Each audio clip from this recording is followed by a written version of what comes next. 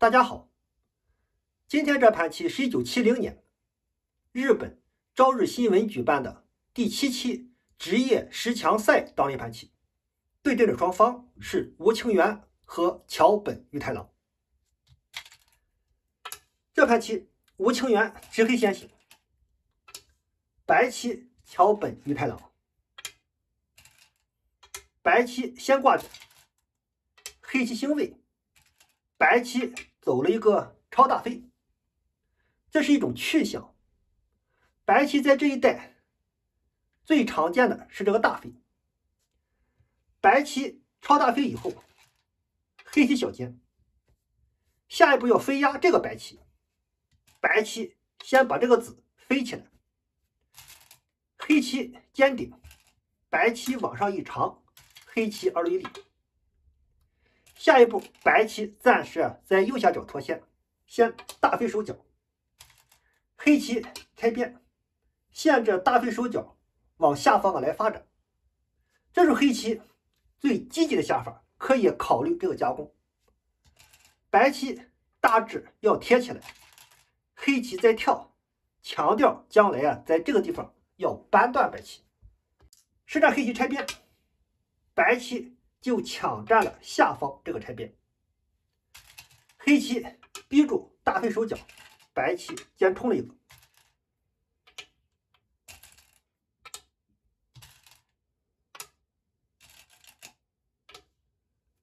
白棋拐住以后，下一步黑棋如果再让白棋在这一带拆边的话，效率非常高。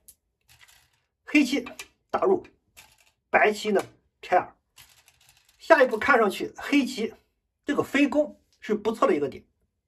但是呢，考虑到黑棋右下角这个结构，现在来飞攻为时尚早。如果飞攻的话，白棋可以贴起来，黑棋扳，白棋拐，黑棋就退。那么在这个地方，双方最强硬的下法是扳了，黑棋再断。那么下一步，白棋在这一带有一个好点，就是这个二路透点。那么白棋二路透点以后，黑棋在这个地方还不敢小尖，白棋可以挤断黑棋，黑棋只有挡住，然后呢，白棋再挤，黑棋粘住，白棋先打吃，黑棋连接，白棋再扳，黑棋扳住，白棋就立，黑棋站住这个断点。下一步呢，白棋站在这，外势比较厚。那么至于这一带的白棋活的已经非常干净。如果黑棋再来破眼的话，白棋可以跳，黑棋爬的时候，白棋二路跳出去。这一带白棋连络没有什么问题，反而这一带的黑棋的棋形就显得稍微重一些。那么既然黑棋现在来飞攻为时尚早，那么桥本裕太郎就想把这一带的战斗走得灵活一点，靠了一个，先问白棋的应手。如果白棋下扳的话，那么黑棋将会从上方扳住白棋。一旦这一带的黑棋得到加强以后，黑棋再来通过这个小飞来进攻白棋的话，就会得心应手。如果白棋选择上扳，黑棋就退，白棋难以在下方形成时空。那么对待黑棋这种靠，白棋这个时候一定要确立自己的行棋方向，是要围控还是要加强外势。很显然，因为有这一招棋的存在，白棋肯定要把棋走到外面去。实战桥本裕太郎没有选择这两个扳，往上一跳，这也是一个好棋形，配合这个子形成一个大飞，加强自己的外势。黑棋扳了一个，白棋救虎，黑棋退，白棋从这个地方封锁黑棋，黑棋先冲，白棋虎住，黑棋断。那么在这个地方，白棋还不敢贴紧黑棋的气，因为黑棋一个小尖，这一带的黑棋全部都连回去，那么这个断就恰到好处。于是桥本与太郎为了继续加强这一带的外势，先断了一个。那么黑棋为了能得到这个打吃，黑棋先冲，白棋就长。黑棋打吃的时候，白棋粘住，黑棋踢掉，白棋往上一长。那么白棋这一带的外势暂时得到加强。下一步黑棋刺了一个，白棋粘住，然后通过这个小尖，在这个地方就扳断了白棋。双方在这一带的战斗就在所难免。白棋先断掉黑棋，黑棋往上一长，白棋呢在这个地方也断掉了黑棋，黑棋粘住。那么下一步看上去白棋可以进攻下方的黑棋，那么在这个地方的进攻，白棋是这个小尖，但是呢黑棋将来这个地方一虎，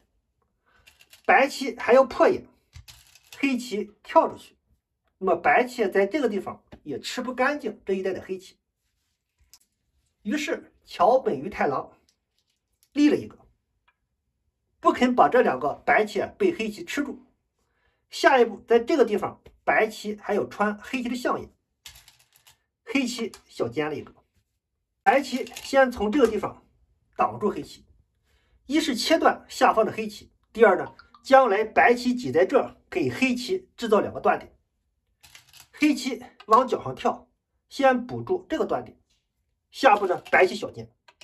这是棋形要点，继续威胁黑棋这个角。如果黑棋强行在这一带封锁白棋的话，白棋二路一拖，黑棋最强硬的下法是这个挖。如果黑棋挖到这儿，白棋将会脱先，转身再进攻下方的黑棋。因为白棋挡在这儿，白棋就不肯从这个方向再来进攻，而是呢白棋走这个小尖，黑棋一虎，寻求度过。这是白棋再回过头来通过这个扳威胁黑这个角，黑棋扳住，白棋连接，黑棋可以先粘住，白棋提掉，黑棋再一团，下方的黑棋活棋不成问题。但是呢在这个角上，白棋从这个地方一顶，角上的黑棋活不了棋，因为黑棋需要力，白棋从这个地方再一断，黑棋粘住，白棋打吃，黑棋连接以后，白棋呢可以从这个地方吃掉黑棋。实战黑棋不能从这个地方封锁白棋，那么黑棋呢走了这个虎，下一步寻求这个一路度过，白棋拖在这儿，黑棋先团了一个，白棋踢掉，下一步黑棋挡在这儿。这个时候黑棋好像这个挖比这个挡胜率更高一点。那么黑棋挡住以后，白棋一连接，黑棋这个角还不活，还需要补棋，黑棋一路度过，白棋呢二路大飞出去。那么至此双方在这一带的战斗就告一段落。但是呢感觉黑棋通过这种一路度过的下法有点委屈。下一步黑棋先小尖，白棋跟着一个小尖，先把这一带的白棋先做活。那么下一步黑棋飞起来，开始进攻这一带的白棋。那么白棋也不肯这样单独的去逃跑，而是呢从这个地方走了一个大飞，要拉着黑棋一块跑，黑棋大飞出去，白棋再大飞。下一步黑棋跳，要在这个地方分断白棋，白棋没有挡，这个地方有扳断，白棋飞了一个，那么黑棋还是要小尖，白棋挡住，然后呢黑棋从这个地方往外一虎，那么黑棋虎在这儿，白棋还不肯从这个地方断上去。黑棋粘住以后，这两个白棋的气变紧，将来呢，黑棋这个档，黑棋这里的眼位就非常的丰富。那么黑棋团在这儿，白棋还要补气，那么黑棋再粘住，白棋气比较紧，白棋需要连接，然后呢，黑棋再挡住，那么形成这个结果以后，黑棋基本上已经获气。于是对待黑这个虎，白棋直接往外拐，黑棋粘住，白棋封锁黑棋，黑棋断在这儿，白棋补住这个断点，黑棋先拐了一个，白棋粘住，黑棋把这个子再长出去，白棋踢掉。那么双方形成这个局面以后，黑棋在这个地方也分断了上方白棋。那么这只眼还不能算作是真眼，这一代的白棋也没有安定。但是呢，黑棋付出的代价是这一代的黑棋也变薄。于是黑棋先压了一个，开始整形。白棋没有在这一代处理，而是呢从这个地方跳了一个，大局观非常好。黑棋跳，白棋小尖，黑棋冲，白棋断，黑棋一长。那么下招棋桥本一太郎走了这个挖，这是局部的妙手。黑棋不能从这个方向打吃，白棋往上一长，黑棋粘住以后，白棋一立，那么这一代的黑棋就会非常危险。黑棋只能从这个地方打吃，白棋粘住，黑棋还不能连接，因为白棋这个地方有一个打吃，黑棋反打，白棋就踢掉。那么黑棋粘住以后，白棋从这个地方可以分断黑棋，这里的黑棋同样非常危险。于是黑棋选择的是从这个地方往外冲，白棋打吃，黑棋反打，白棋踢掉，黑棋连接，白棋再打吃，黑棋呢从这个地方双了一个。那么至此双方呢在这一轮战斗告一段落，白棋已经获棋，那么黑棋呢也出头，关键是白棋获得一个先手，这时候白棋就保持着局面的优势。下一步白棋一跳，要封锁这两个黑棋，当然这两个黑棋不能死，黑棋贴出去。白棋如果继续跟着长的话，那么将来呢黑棋从这个方向下来的话，这里的白棋还没有活，那么下一招棋桥本于太郎靠了上去，为黑棋应手，也是为下一步进攻三个黑棋做准备。在这个地方黑棋在角上没有应，先搬出去，白棋从外面搬住黑棋，黑棋扭断，白棋往下立，要确保白棋下方的眼位，黑棋挡住，白棋立了一个。下步黑棋二路搬，白棋搬住，黑棋连接，然后呢白棋也没有在这个地方补断，而是呢从这个地方一路的打了上去。黑棋长，白棋贴住，黑棋再长，白棋在这个地方就断掉了黑棋。那么看上去这三个黑棋比较危险，于是呢黑棋就从这里断了一个，白棋粘住，下招棋的黑棋从这个地方长出去。因为在这个地方黑棋可以夹住四个白棋，于是桥本于太郎走了一个小尖，把这四个子先连回去。但是呢这招棋是桥本于太郎非常大的一步问题手，大到什么样的程度？大到了降了50%以上的胜率。就是白棋应该是打吃这个黑棋，这个黑棋不敢长，被白棋吃住了三个黑棋，在这个地方黑棋只能打吃这三个白棋，白棋先提掉，黑棋在打吃的时候，白棋小尖连回，黑棋提掉3个白棋，这是白棋2路一飞，吃住脚上的黑棋。虽然黑棋在这个地方能够吃住3个白棋，但是呢，眼位只有1只眼，还不活，这是白棋胜率最高的下法。实战白棋小尖连回，那么吴清源呢抓住机会补住了这个断点，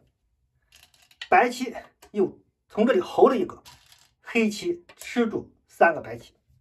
这一带的黑棋非常厚，反而中央的白棋变得非常单薄。那么黑棋这个棋形和刚才那个棋形相比，不能同日而语。下一步白棋2路飞，封锁4个黑棋，黑棋先挡住，白棋顶，黑棋粘住，白棋小尖，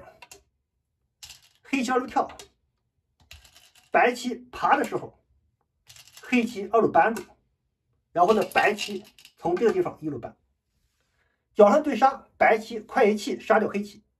那么之所以黑棋在下方来交换，将来在这个地方是一个收气池。那么下一步双方在角上定型以后，吴清源中央大跳了一个，开始总攻中央的白棋。那么这时候黑棋已经开始逆转的形势。那么对待黑棋这种进攻，桥本鱼太郎也意识到局面的不利，于是呢走的也非常强硬，直接就靠了上去，要在这个地方和黑棋展开腾挪。黑棋扳住，白棋扭断，黑棋先打吃，白棋退一个，黑棋再打吃，白棋再退，然后黑棋从这个地方贴回去，白棋往下一拐。那么下招棋吴清源补住了这个断点，这时候黑棋应该是补住这个断点，黑棋只要能把中央的白棋给封锁，这个黑棋可以看清。实战黑棋站在这儿，那么白棋呢先扳了一个，黑棋冲，白棋粘住，黑棋一长，白棋提掉，白棋先把这一带的变化都交换掉。下招棋为了能够挖断黑棋，白棋往下一立，黑棋只有补断。看上去中央的白棋非常危险，但是呢，在这个地方白棋断掉了黑棋，这也是白棋唯一的下法。可见刚才黑棋应该是粘在这儿，白棋断出去以后，黑棋打吃，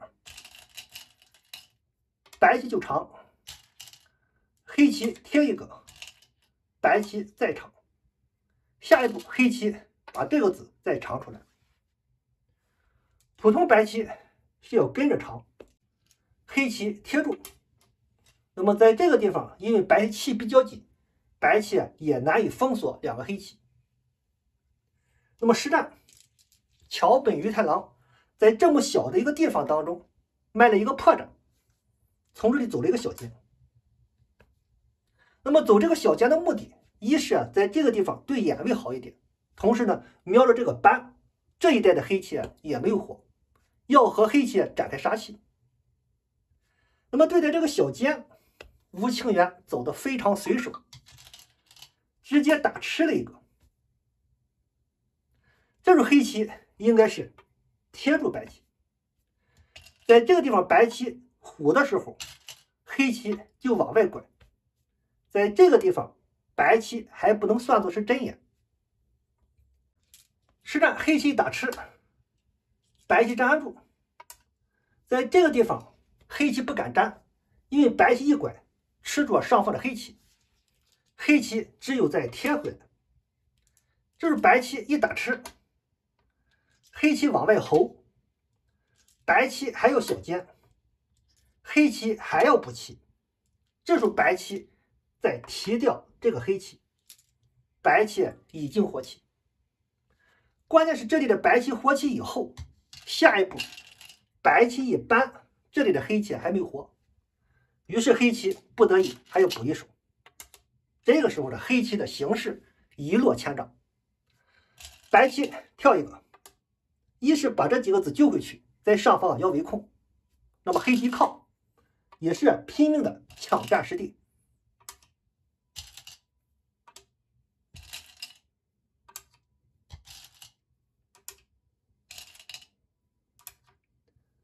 那么黑棋立到以后，白棋先靠了一个，黑棋一顶，白棋一飞，黑棋加了一个，白棋先挤，黑棋粘住，白棋断掉2个黑棋，目数非常大。下一步的黑棋开始在左下角定型，冲了一个，白棋挡住，黑棋一扑，白棋踢掉，黑棋一立，这是宽棋的要点。白棋先断了一个，黑棋一退，白棋从下方来收气，黑棋一挤，白棋退回去，黑棋扑了一个，白棋踢掉，黑棋一扳，白棋再扑。那么在这个地方对杀是白棋快一气杀掉黑棋。那么当白棋扑到这里的时候，黑棋没有马上在这一带应，加入一爬，白棋再一扳。那么这个时候黑棋的形势非常不利，于是呢吴清源加了一个，争取将来在白棋这个空当中能够出棋。白棋先分断黑棋，黑棋踢掉，白棋退回去，黑棋扳了一个，白棋扳住，黑棋二路一点，白棋粘住，黑棋往回爬的时候，桥本鱼太郎挖了一个，这也是局部的最抢手。黑棋断，白棋扳住，黑棋打吃，白棋粘住。那么黑棋在这一带的交换，将来呢在外围有一些收气吃，黑棋捕捉这个断点。那么下一步，桥本鱼太郎从这个地方靠了一个，这招棋够狠，不单要压缩黑棋左边这个实地，下一步还要把这个子连回去，威胁这一带黑棋的眼位。黑棋先扳，白棋退，黑棋顶了一个，这个地方有挖断，白棋一虎，黑棋如果粘住的话，这盘棋黑棋实力不够，取胜没有希望。于是呢黑棋就先从这个地方先拐了一个，继续破坏中央白棋眼位，白棋断上去，黑棋不能粘，白棋退，吃住4个黑棋。那么黑棋从这个地方击打白棋，白棋粘住，黑棋再从这个地方一断，白棋退了一个，黑棋提掉，白棋也没有和黑棋开这个劫，提掉这个子，黑棋呢粘住。至此双方在这一带形成一个大转换，黑棋吃住中央的白棋，但是呢白棋也破掉了左边黑棋这个实地。因为上方的黑棋还没有活，白棋呢先团了一个，黑棋先打吃，白棋粘住，黑棋二路飞，白棋一挡，黑棋立下去，要在这一带做眼，白棋一拐，黑棋二路一爬，白棋断掉黑棋，黑棋先提劫，白棋粘住，黑棋一路扳粘，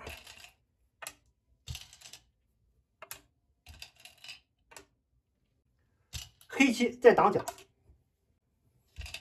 白棋团了一个，